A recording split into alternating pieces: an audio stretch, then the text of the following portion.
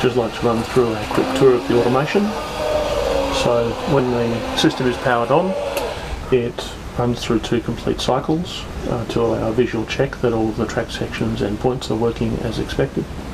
Then it sits and waits for 15 minutes or thereabouts and runs 1 or 2 sections in a repeating cycle. It will also be triggered if a shadow passes over the layout, such as might be caused by somebody passing through the room.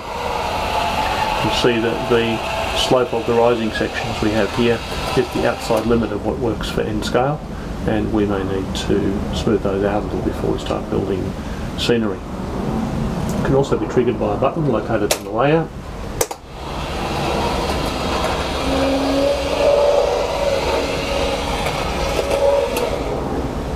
And if the button is pressed while the train is moving, then the train reverses direction and the cycle reverses its direction of rotation.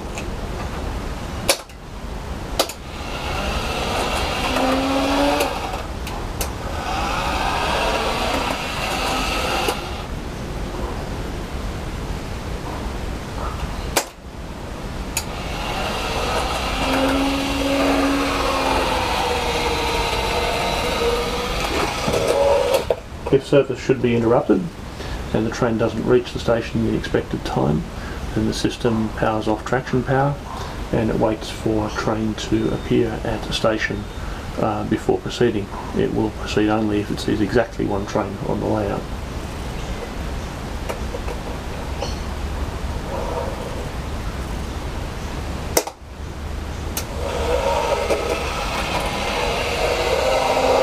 And the layout won't run at night. It detects that there is no light in the room, a very low light level in the room, and it doesn't run at night.